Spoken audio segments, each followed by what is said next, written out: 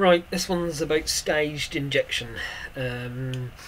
Basically, when you've got 2 injectors per cylinder, and you want to have one as a primary set and one as secondary, so you have generally you have one set low down in the inlet manifold somewhere, and another set high up near the throttle plate.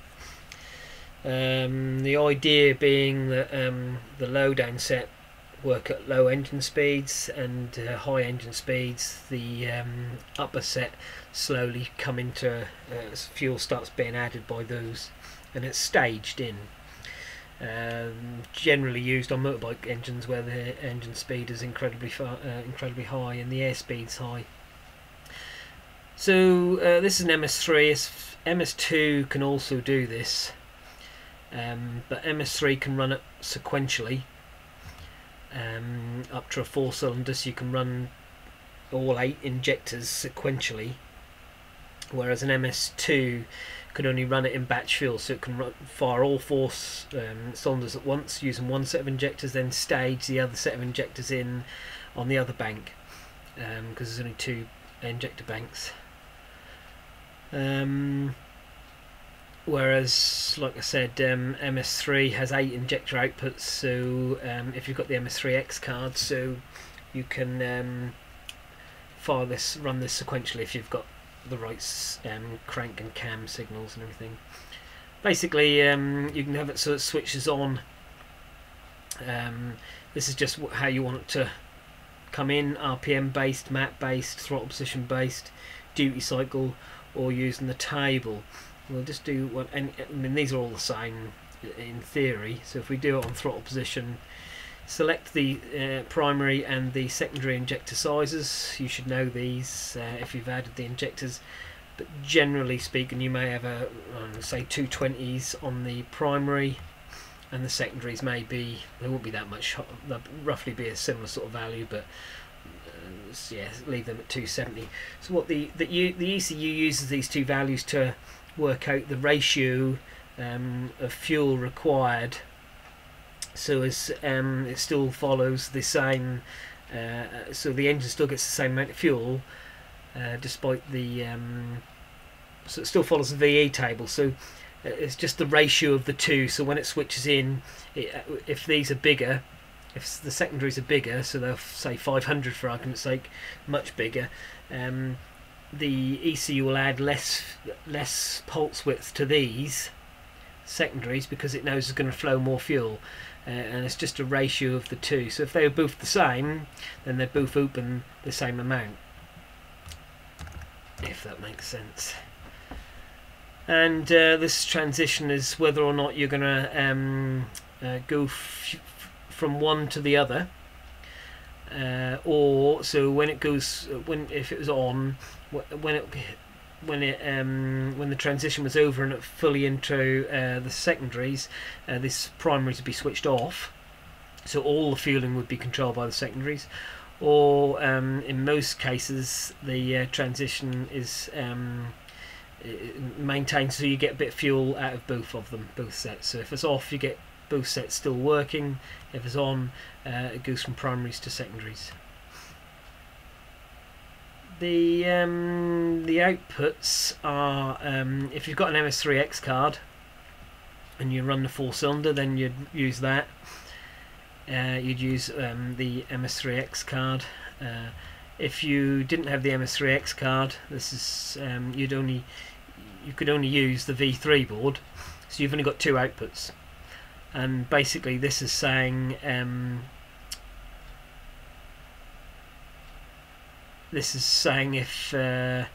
you want to alternate or simultaneously squirt the outputs as they change over. So we're going to go on use MS3X because this is all mainly about MS3. So we're going to run this sequentially so I can show you easier on how the transition works, but it's the same in theory on the MS3.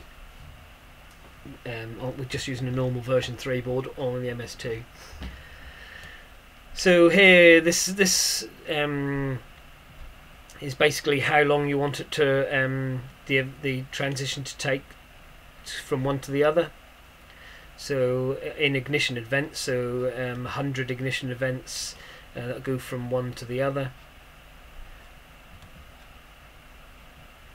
And this is on the way back again, so as it goes back, reduction, so as it goes back to the original one. And then this is in case you need to add a little bit of fuel when the secondaries are on. You can add a little bit of fuel in there on the secondaries.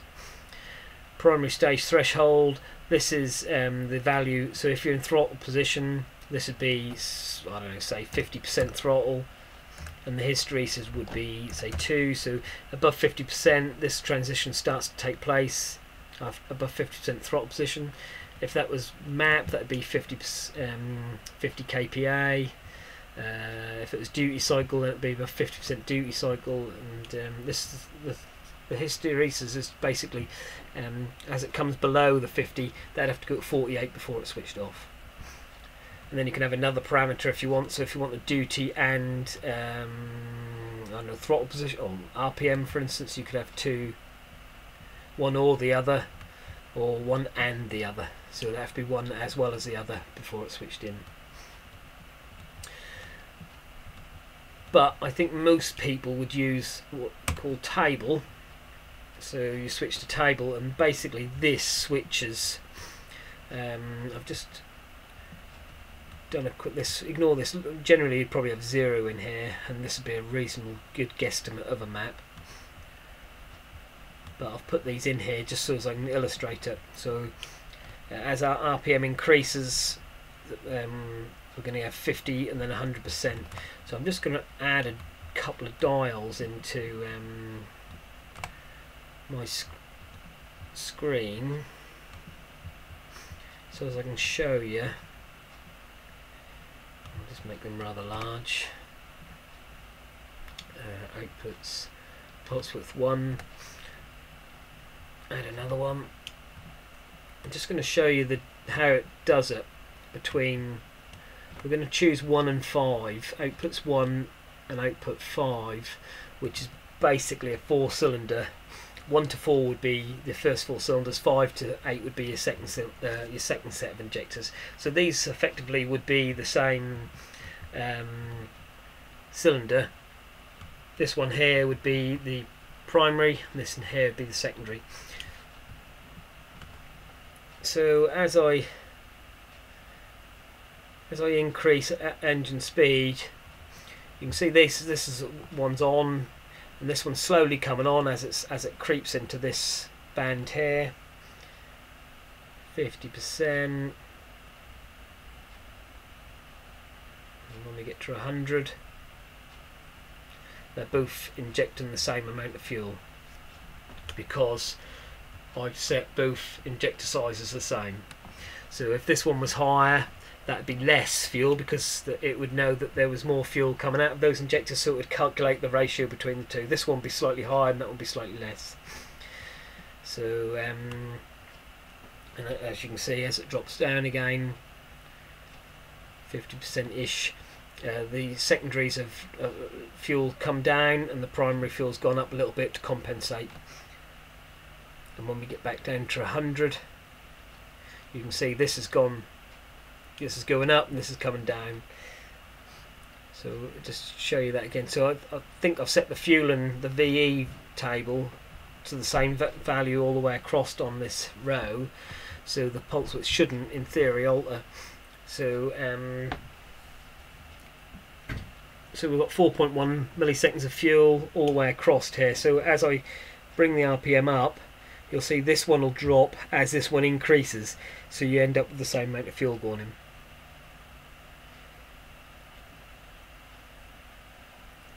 Don't forget you've got opening time on top of these. You've got 1 millisecond opening time, so that's why the values don't look right, but that's the opening time. And there you go. So you've actually ended up with 1 millisecond of opening time, 1.8 milliseconds of fuel on each. So so that's how that works. And this is your table. You can set your table up for throttle position, or probably throttle position, because it probably would be a throttle bodied engine for this sort of setup. So you'd have throttle position up here, and alpha N, and engine speed down here. But like I say, you'd probably have, you know, these are probably 0 across here, because you're not going to add extra fuel at that sort of load. And MS2 is exactly the same. It's just you haven't got the function, you haven't got the options of sequential mode. You've only got semi-sequential. You've only got batch fuel.